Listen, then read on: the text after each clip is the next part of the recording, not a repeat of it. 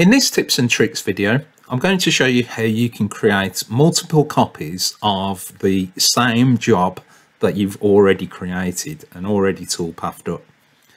So here you can see this panel that I've created, and I want to produce quite a few of these. This is just a test. So if you take a look on the right hand side here under this arrow, you can see that I've got two toolpaths, a drilling toolpath for the 4 holes, and then a profile toolpath which cuts the part out. And it's also got 4 bridges that I can see, which are denoted here, here, here, and here.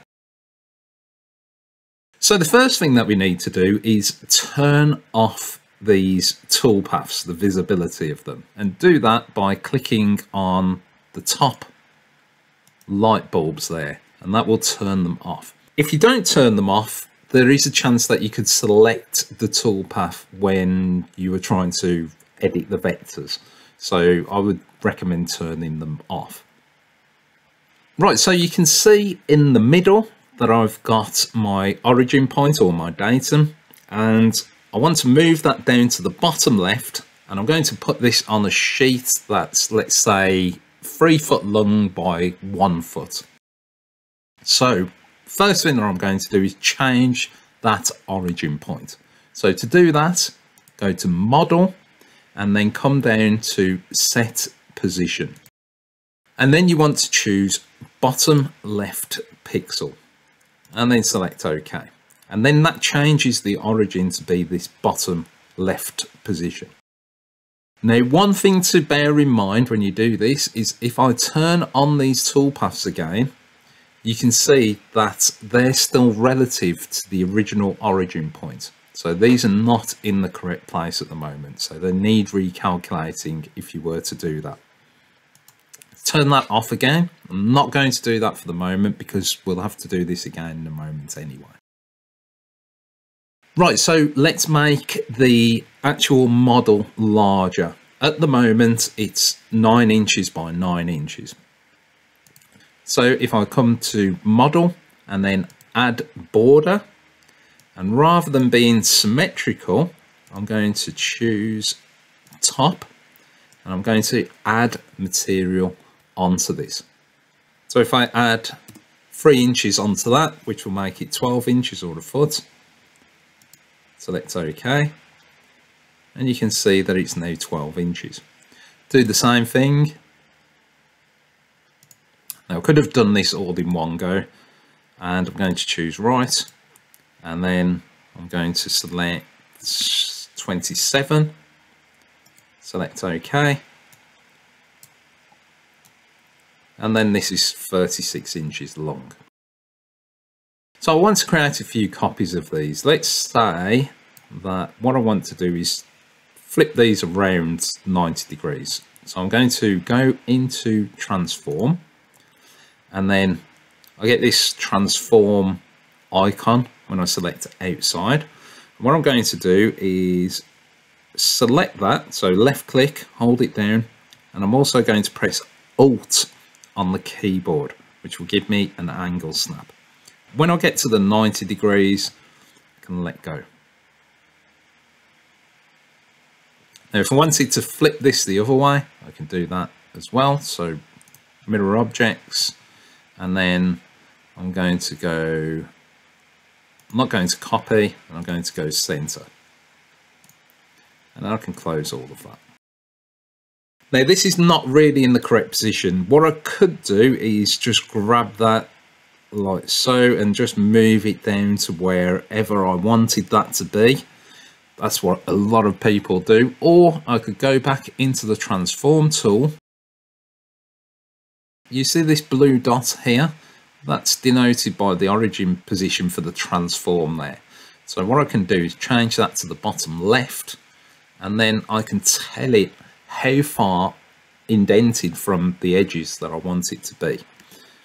So let's say 1/4 of an inch either way, and then select Apply, and then it will offset 1/4 of an inch from the edge. Now, when you close this, just bear in mind that that will stay there. So if you want it to go back to the center every time, you need to click it back there. and then close. So with that in position, what I'm going to do is create a few copies of this. So if I go to block copy rotate, and then the X gap, let's make that, let's say 1/2 inch. And then I'm going to go to the right, columns. Be honest, I haven't got a clue how many I can fit in here. So what I'm going to do is just guess, let's say 10. If it comes over the edge of the sheet, then I can just delete the ones that are over the edge. I'll just do one row because I just want it to go in one direction. Select apply, and then it creates copies. Now, what's happened here is it's just going over the edge there, and probably don't really want that. What I could do is just move all of these over just slightly, but what I'm going to do is change that X gap. I'm using the 1/4 inch tool, so I'm going to change that X gap. Let's make it 0.4 and apply. Let's see whether that fits in there. Okay, so that fits in. So I didn't want to really waste that material. Okay, so let's delete those. I don't need them. And I've got these pieces. Now, if I wanted to, I'm not going to go into this, but I could mirror that over and then probably fit another row in between here. But I'm not going to do that. Right, so if I turn on my toolpaths again, you can see that it's still the original one in the incorrect position. So what I need to do is reassign all of these vectors to these toolpaths again. So if I go to the drilling toolpath, double click it, and you can see that it's still selected those 4 holes originally. Now, if you just move this around or moved it somewhere, you could just double click on it, calculate it, or even right click and calculate will do the same thing, and it will just update that toolpath. Now, because I've got a few more, what I'm going to do is just draw a box around these so it selects all of those holes and then calculate. So that one's updated now, and then go to profile,